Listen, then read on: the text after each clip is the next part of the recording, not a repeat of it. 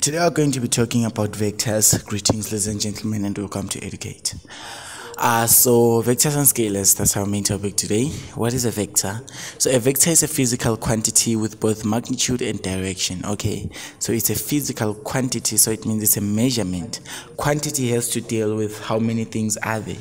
Okay, so quantity has to do with how many things do you have. So if you have a larger quantity, it means you have a larger amount of something. You have many numbers. Maybe you have 100 or 1,000 calculators. The quantities of the calculators is 1,000 or 100. So a physical quantity is sort of a physical measurement, okay, with both magnitude and direction. So in this case, it's a vector. That's how we define a vector. So a vector is a physical quantity with both magnitude and direction, meaning that there is a size. The magnitude is otherwise known as the size, or is otherwise known as the what else can I say? Size or quantity at the same time.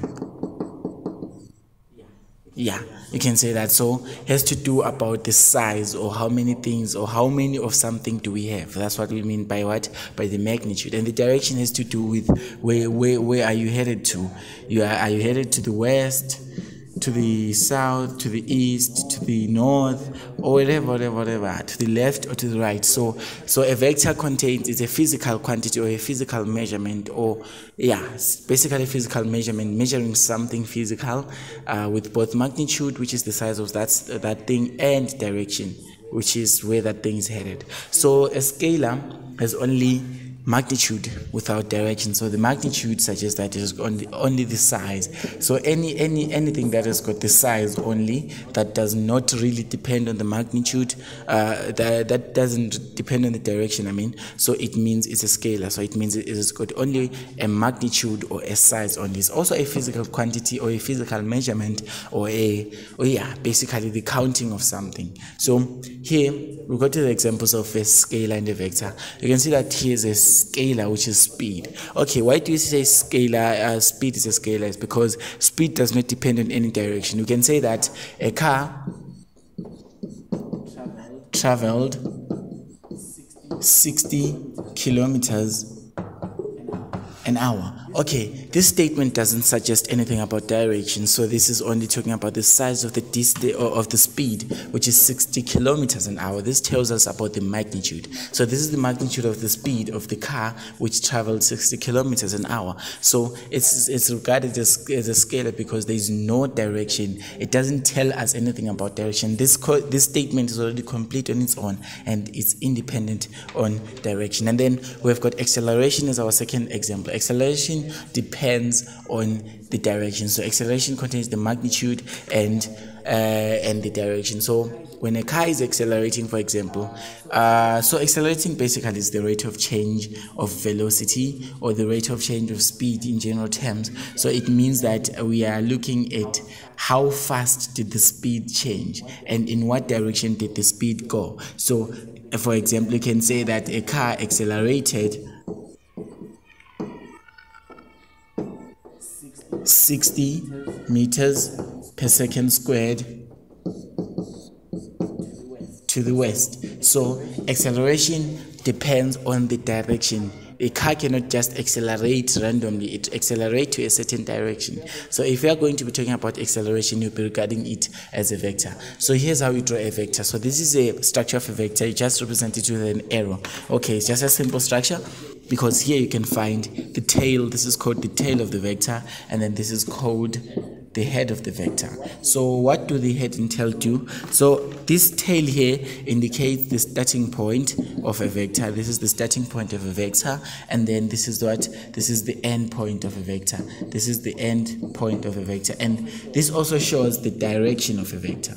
So this tells you where this vector is going. So remember, a vector is a physical quantity with both magnitude and direction. So let's do a practical example and try to see what you can say. You can say that a car traveled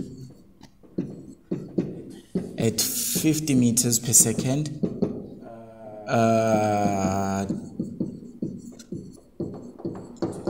to the east. So this is no longer speed, it's now called velocity. So velocity and speed they go hand in hand because they are practically measuring the same thing. But then in this case we're having the magnitude of speed. The magnitude of speed is called the velocity. So the velocity here is 50 meters per second to the east. Now this is a vector. So velocity is not a vector. Velocity is a vector while speed is a scalar. So that is the difference between the velocity and the speed. You can just do another video explaining briefly what differentiates between the velocity and speed. So this car traveled 50 meters per second to the east. So now they say we should draw a vector for this car's motion. So remember, motion just talks about the movement of something. So motion is movement. So motion talks about the movement of something. So if we are going to draw a vector in here, we have to use the scale. So the scale is able to shorten something it's just able to take something from big to small and fit it in a small space.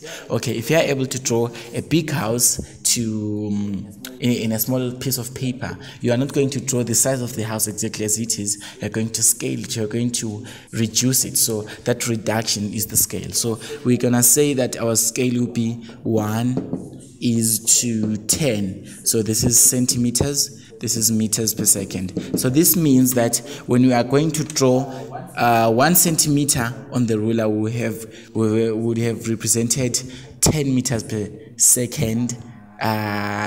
Basically the velocity. So if we are going to draw this, we have to draw 5 centimeters on the ruler. How do you find this? You can just say here now we have 50 meters per second as given per the statement, but then you don't know what to draw on the ruler, you just put the x value. So you do a cross multiplication here so that you can find the value. 50 multiplied by 1 is equals to 50, and this is 10x, and then you divide by 10 here, you divide by 10 here, therefore your x is equals to 5 centimeters. Therefore here you're going to draw 5 centimeters. So I'm not really going to draw something that is accurate because I don't really have a ruler here, but then if I had a ruler, if you have a ruler, I suggest that you use a ruler to draw this. So if we're going to draw this vector, suppose this is 1 centimeter, 2, 3, 4, 5. Now we have represented 5 centimeters. So this is what?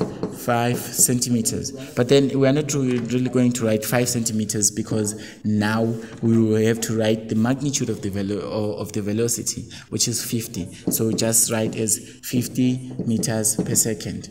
So that is how you write it, 50 meters per second. And then this is your tail, this is your starting point, let's name it point B, and then this is your end point, let's name it point B. So this is A and B. So you can see that the direction is indicated by the head is going to the east. If we're going to draw a compass and say east, north, west and south, this is the eastern direction, so it's going to the east or otherwise going to the right. So this is a basic introduction to vectors and scalars. Thank you.